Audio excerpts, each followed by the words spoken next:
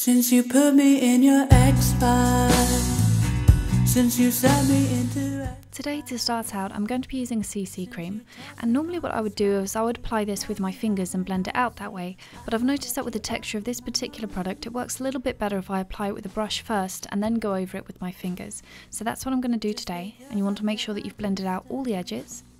After that, I'm going to be moving on to the eyebrows. First thing I want to do is brush through them just so that I'm sure that I'm following the natural shape, and then I'm going to fill in any of the sparse areas. Once that's done, what I'm going to be doing is covering up the eyelids with some of that CC cream. This isn't going to work very well as a primer, but mainly I'm using it just to create a nice blank canvas and cover any of that redness that I naturally have around my eyes. And yes, this is going to crease later, but that's the look that I want. So once that's done, I'm going to be moving on to a highlighter. That's going to start underneath the eyebrow, and then that's going to curve around onto the cheekbones. Bring a little bit of it down the bridge of your nose, and then do exactly the same to the opposite side of your face. For the eyes, I'm going to be using a red eyeshadow, and yes, I know this looks pink. Unfortunately, it's one of those colours that does look a little bit pink under certain lighting, but you can use whatever colour you want. You could use a blue, a green, but for today I'm going to be using this red which looks pink, and the whole trick with this is to layer it. So you want to apply it on the outer corner of the eye, blend a layer, and then keep layering until you get a really soft, beautiful gradient. And then once you've got that really nice gradient on the outer side of the eye, what you want to start doing is dragging that around onto the lower lid. And basically you don't stop until you look like you have a really bad eye infection. After that, we're going to take the same colour and move on to the brows. Also with the gradient, we're going to be using that red on the very outer corner of the brow, and then slowly getting it to fade in the further in it goes. With whatever's left on your brush, you're going to be putting this on the outer corner of the lips. You're going to blend this out with the brush and then your fingers, before we're going to be moving into eyeliner. I'm just going to do a basic winged eyeliner, and I'm going to deliberately make sure that there's a ton of fallout just underneath on the lower lid. With whatever's left, I'm going to be putting that through the centre of the brow just to make it darker. And then just to see what I've been doing, you want to start on the inner corner of the eye, work your way into the outer corner, and then start drawing the line which is going to wing out. Whatever's left on the brush, you're going to bring this down onto the lower lid, and you're going to really layer that, bring that right into the hairs as well, and then you want to make it very, very messy, especially on the outer corner of the eye.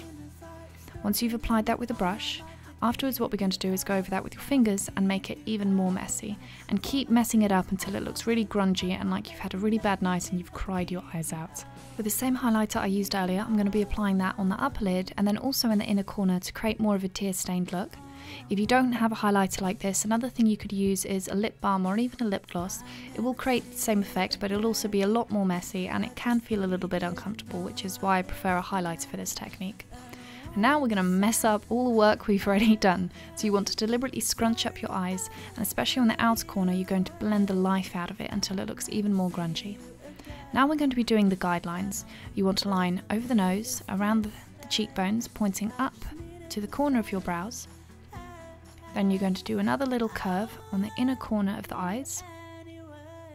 And then we're also going to do a curve just along the jawbones.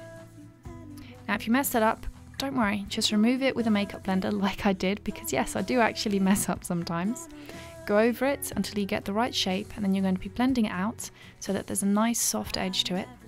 And then you want to re-outline everything, and take your time for this because it's very easy to mess up and you want to get these lines really nice and neat. Now this part might look complicated, but it really isn't. What you need to do is just create a series of circles which get smaller the closer they get to the edge of that line. And then that's pretty much it. Everything else is just about doing dots on the edges, filling another circle in the middle, or if you want to make it a little bit more elaborate, another thing you can do is at the very end of that circle draw a line, and then you're going to curve the edges so that you get a really lovely point to them. And you can also do the same thing in the inner corner.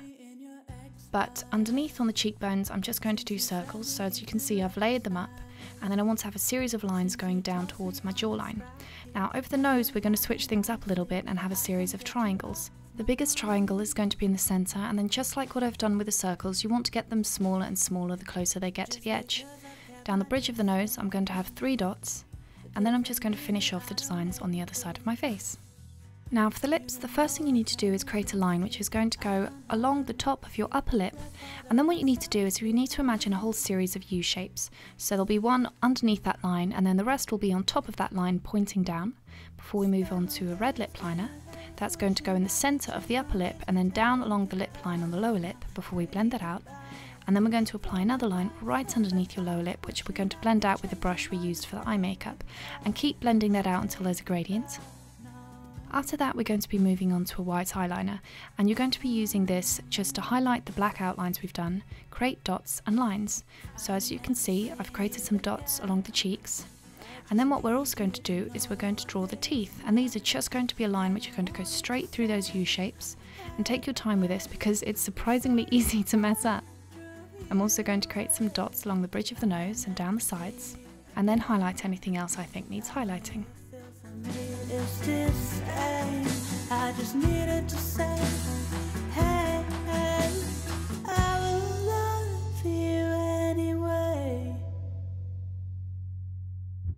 You may see me as a vampire. Before I do anything else, I'm going to go ahead and apply some false lashes. Obviously these can be whatever kind you want, but I want something which is very full and dramatic today. Then I'm going to go back to highlighting.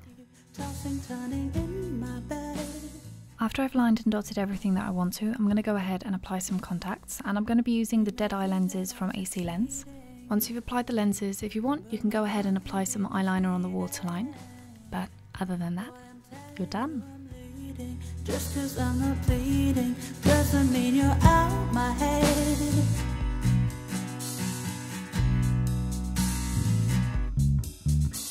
Spend my nights in the fight, struggling with all my might to keep you out now, keep you out now.